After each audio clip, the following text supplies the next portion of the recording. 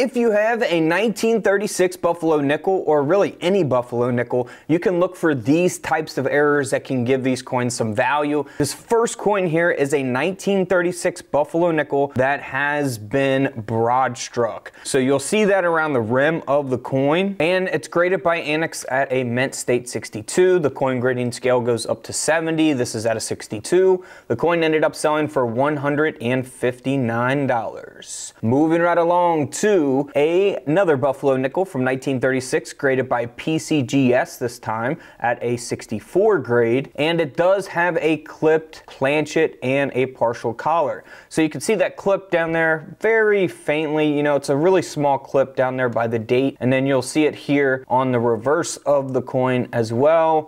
So, you know, it's a $176 coin here. For me, clipped errors, not really desirable for me, but to some collectors, they are. Now, in 1936, you want to look for the Buffalo with the 3.5 legs. So you'll see the two back legs there, very visible, and then you'll see this front left leg, and then you'll see the front right leg is about half of the leg showing there. So that is the 3.5 leg. Now, even in this condition, which is not a very good condition coin, this is probably what most of our Buffalo nickels look like, and it is the D mint mark as well. So you'll see the D mint mark on the reverse of the coin at the bottom under the words 5 cents. That's where the mint mark will be if you do have one. But this 3.5 legs is what gives the coin all of its value. So even in this condition, the coin still sold for nearly $400. Now, if this coin was a high mint state grade, you were talking thousands and thousands of dollars. And again, here's an example of that half of a leg there on the Buffalo.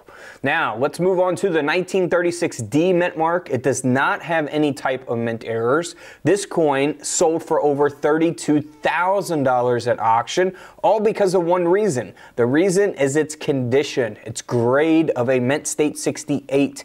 So that is where all the value is at for this coin, is the fact that it is graded at an extremely high grade, meaning it is in phenomenal condition. Again, a 70 is a perfectly graded coin. This is at a 68. There's probably, this might be the only one from 1936 with the D mint mark that is graded at a 68 grade for the Buffalo nickel. So it really depends on grade population, supply and demand, how many of these exist at this grade. If there's only one or two that are graded at this grade, then that is what increases the value, $32,000. Now here is a 1936 Buffalo nickel, not in very good condition at all. It does have a over mint mark though, which is really cool and something to look for on your coins as well. So on this coin, we have a D over an S mint mark. So it's important to inspect your coins closely with your coin microscopes. By the way, I have all kinds of coin deals, coin microscopes, all that stuff available at the link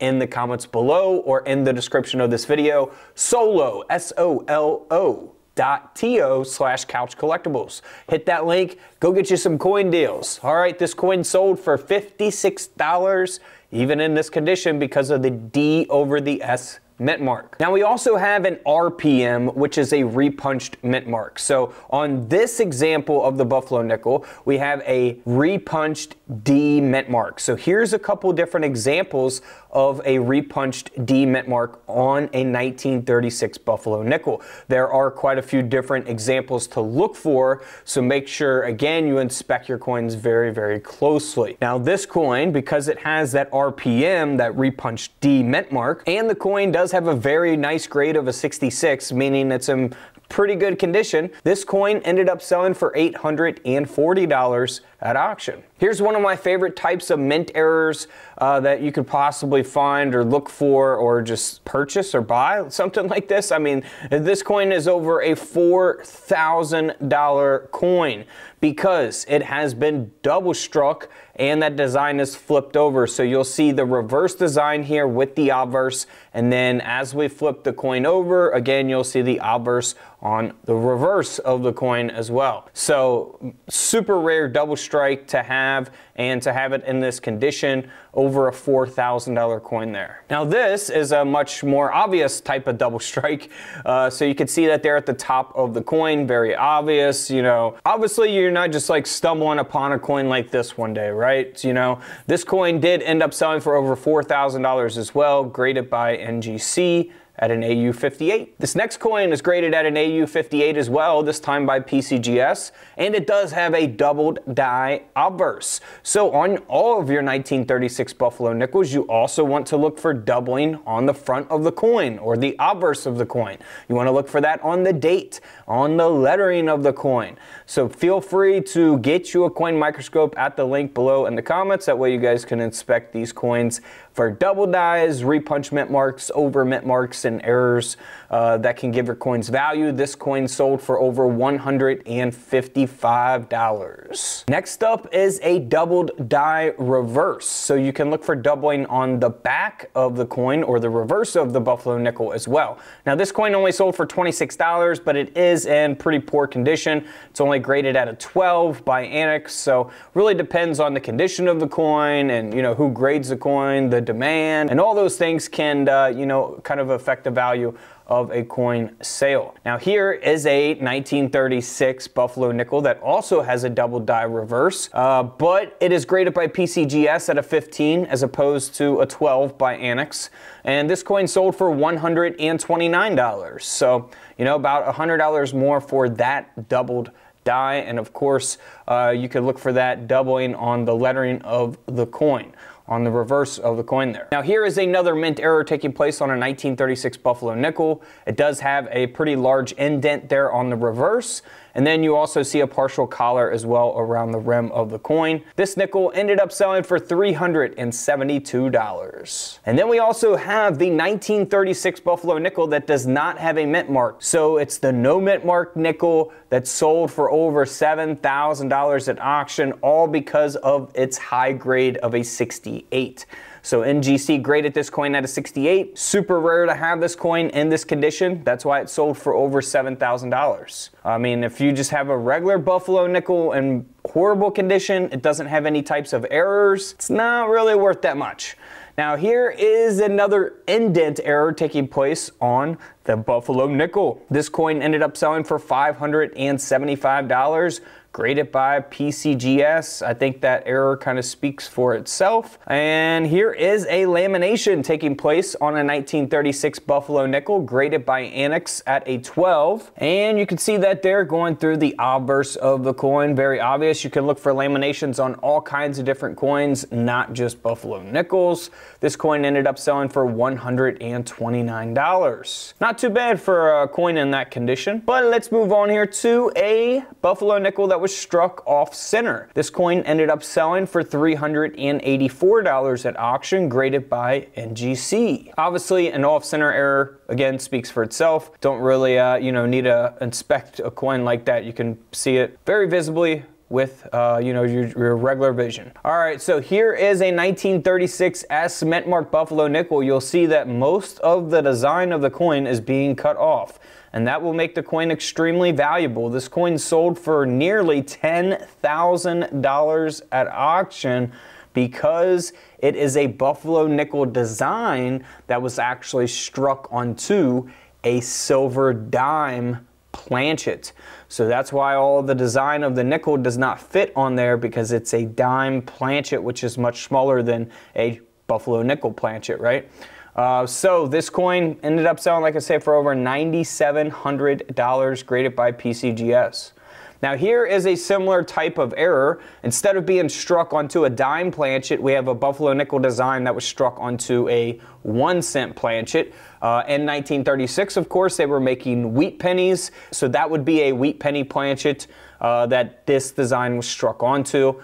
This coin ended up selling for about $3,300, so man, over a $3,000 coin there because of that error. Now we also do have a proof example of the 1936 Buffalo nickel, graded by PCGS at a 68. I mean, to have this coin and to have it in this condition is unbelievably rare.